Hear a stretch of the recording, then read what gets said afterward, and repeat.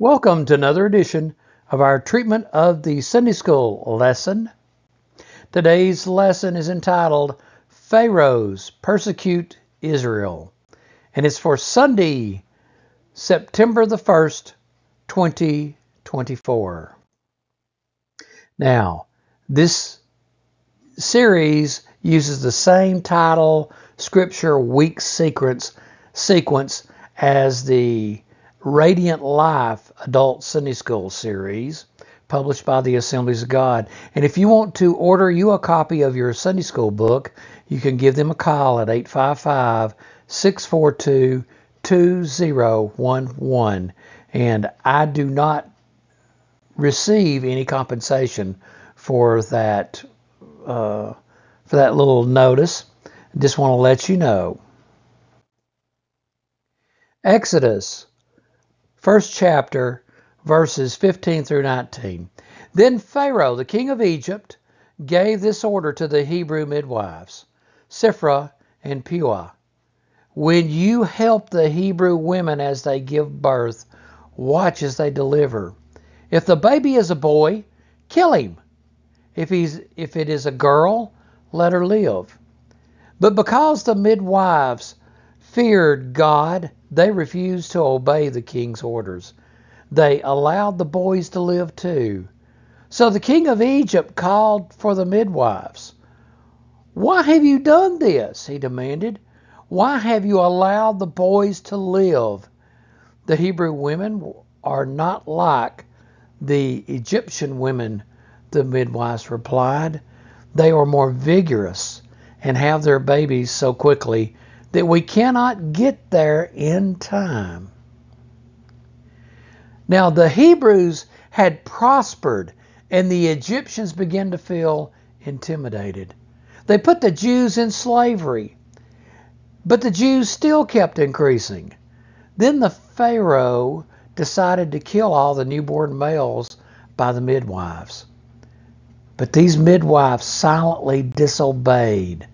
The midwives showed great bravery in refusing to kill all the male babies. Exodus, first chapter, verses 20 through 22. So God was good to the midwives, and the Israelites continued to multiply, growing more and more powerful. And because the midwives feared God, he gave them families of their own. Then Pharaoh gave this order to all his people: throw every newborn Hebrew boy into the Nile River, but you may let the girls live. God bless those midwives. It is a blessing to be obedient to God, but Pharaoh still had evil intentions toward the Jews. He commanded that every newborn Hebrew boy was to be thrown into the Nile River. What cruelty the Pharaoh demonstrated with that order. Exodus, second chapter, verses 1 through 4. About this time, a man and woman from the tribe of Levi got married.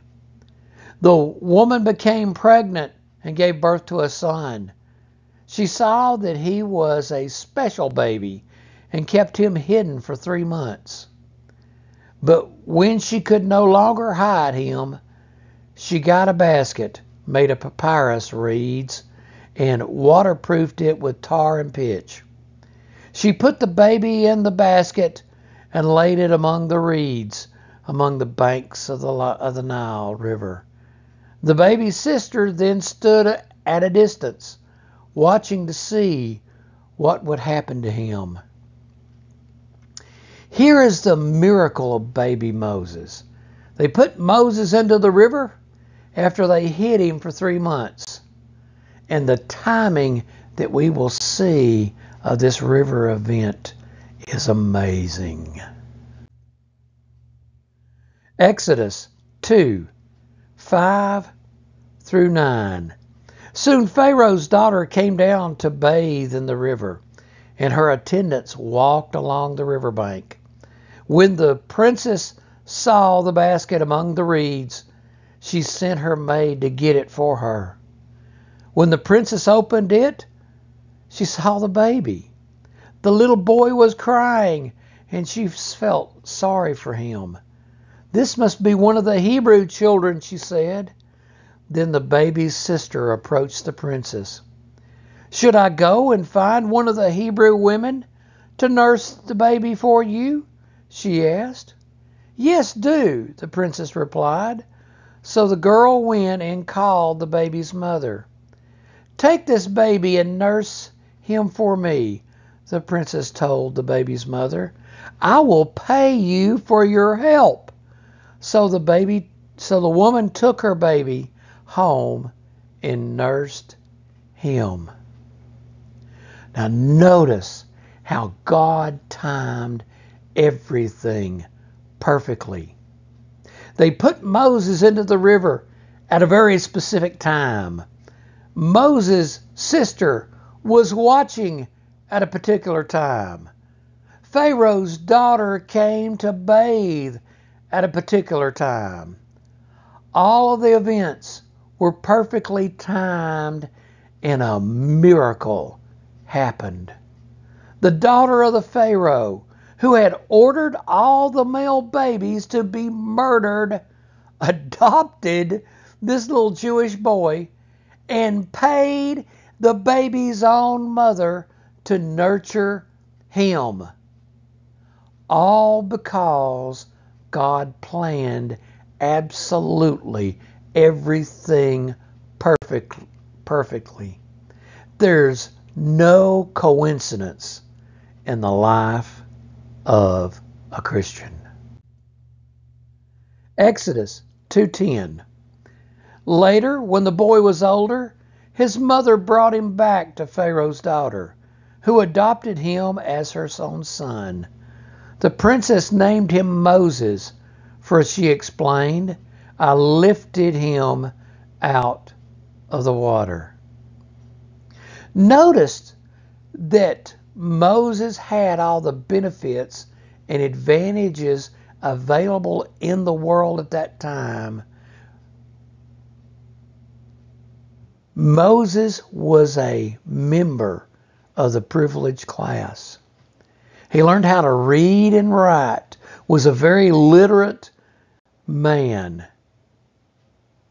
but he chose to be with the people of God at the appointed time. Exodus 2:11 through 15. Many years later, when Moses had grown up, he went out to visit his own people, the Hebrews, and he saw how hard they were forced to work. During his visit, he saw an Egyptian beating one of his fellow Hebrews. After looking in all directions to make sure no one was watching, Moses killed the Egyptian and hid the body in the sand. The next day, when Moses went out to visit the people again, he saw two Hebrew men fighting. "Why are you beating up your friend?" Moses said to the one who had started the fight. The man replied, "Who appointed you to be our prince and judge? Are you going to kill me like you did the Egyptian yesterday?" Then Moses was afraid, thinking, "Everyone knows what I did." And sure enough, Pharaoh heard what had happened, and he tried to kill Moses. But Moses fled from Pharaoh and went to live in the land of Midian. When Moses arrived in Midian, he sat down beside a well. Moses was a member of the privileged class. However, he identified with his tribe. He saw the difficulty they were having. His anger swelled within him as he saw the Egyptian beating his kinsman. He thought he would be able to protect his kinsman without jeopardizing his station in life. But Moses was wrong. His actions made it to the ears of Pharaoh. Moses had to flee Egypt. He escaped to the land of Midian. Exodus 2:16 through 21. Now, the priest of Midian had 7 daughters who came as usual to draw water and fill the water troughs for their father's flocks. But some other shepherds came and chased them away. So Moses jumped up and rescued the girls from the shepherds. Then he drew water for their flocks. When the girls returned to Reuel, their father, he asked, "Why are you back so soon today?" "An Egyptian rescued us from the shepherds," they answered. "And then he drew water for us and watered our flocks." "Then where is he?" the father asked. "Why did you leave him there? Invite him to come and eat with us." Moses accepted the invitation and settled there with him. In time, Reuel gave Moses his daughter Zipporah to be his wife. Now Moses was accepted by the people of Midian. He took a wife from Midian. He settled down in Midian. He became a shepherd in Midian. Exodus 2:23 through 25. Years passed, and the king of Egypt died, but the Israelites continued to groan under their burden of slavery.